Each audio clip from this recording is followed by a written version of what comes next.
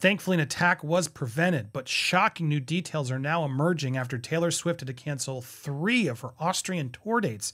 These details are terrifying.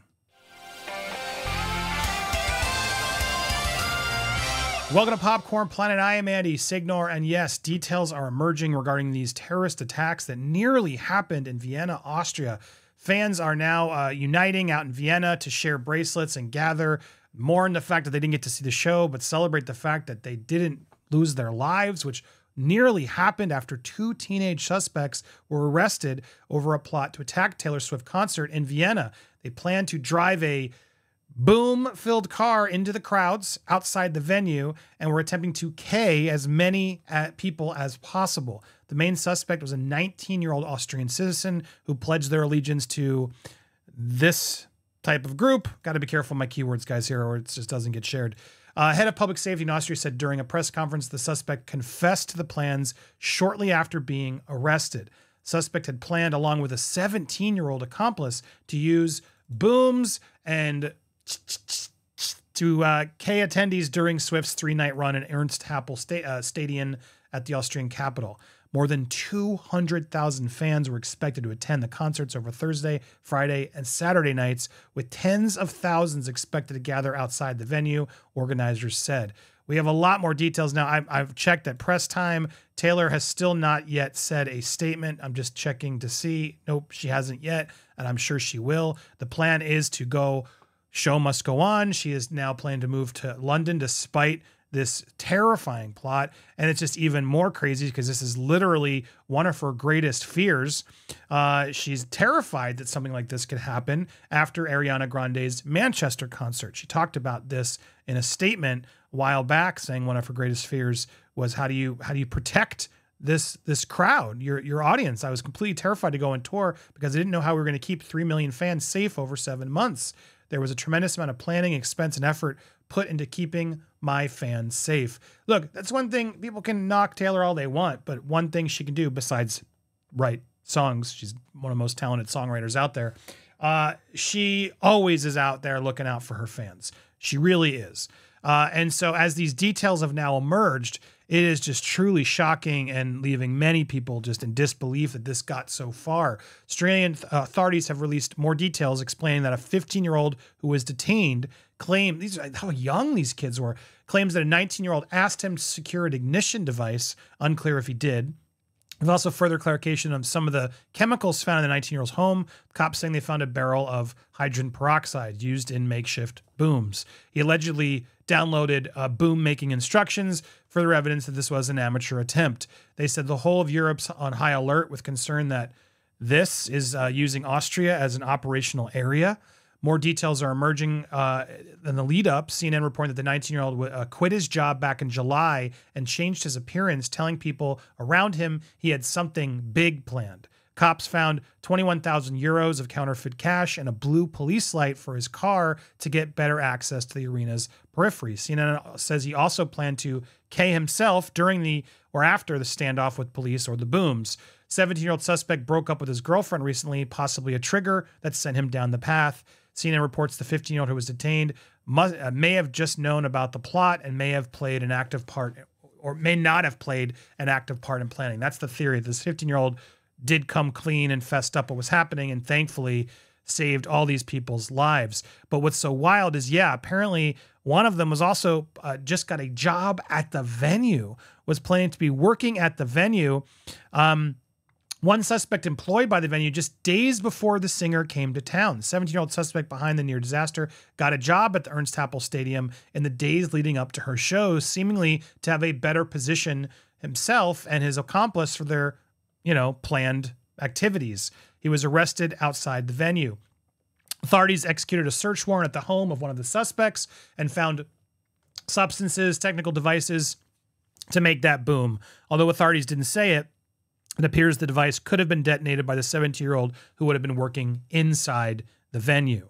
Gets even more terrifying. Authorities now say this would have been a multi-pronged activity. One of them allegedly planning to drive that vehicle into the crowd outside.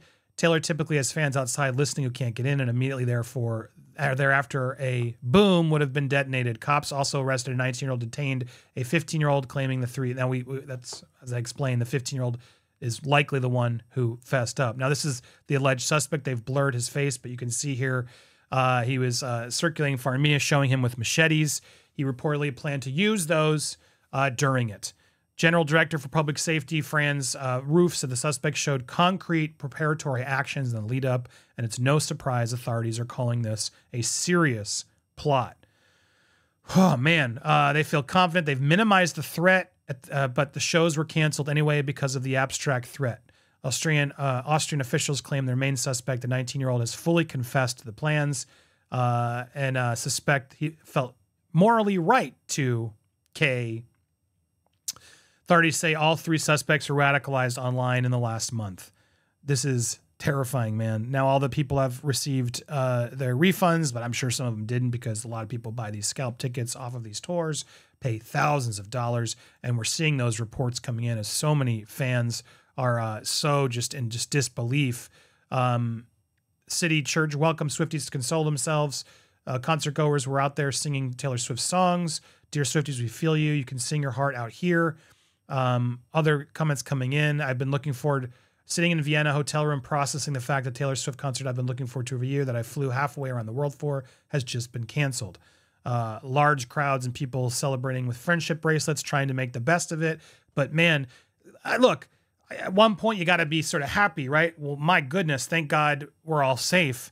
The other party's got to be like, my God, I've been investing so much time and excitement to book for these tours because this tour is like nothing else for some people. This is like that once in a lifetime thing that you've spent thousands of dollars to travel and get to.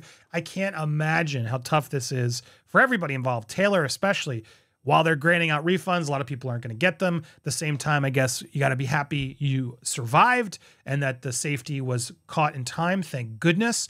But it's just a mess all around. And it's just got to be scary to move forward and just keep going, which the reports are saying she's planning to do. The show must go on in London despite all this. She's ready to light up Wembley Stadium. And I'm sure they're going to have even more heightened security than usual. She's got the money to beef up that security. And they will be, I'm sure, in top force to make sure that everybody working there, everybody involved is where they're supposed to be. But yeah, this is just scary, man. This is incredibly scary, and it shouldn't be this way. What does a Taylor Swift concert have to do with your motivations? It's just so sad. At the same time where it's so many wars are going on, so many fights for beliefs and things I can't even process. But what's so scary is when we don't try to help some of these people, this is what happens. They are raised to think we are the enemy or certain other countries are the enemy. And that's what's so terrifying about this outcome. A lot of people just want us to be at war for their own sick and disgusted monetary reasons. It's never good. And it's just so sad to see this kind of thing happen. I feel for everybody involved and so sad that these were kids.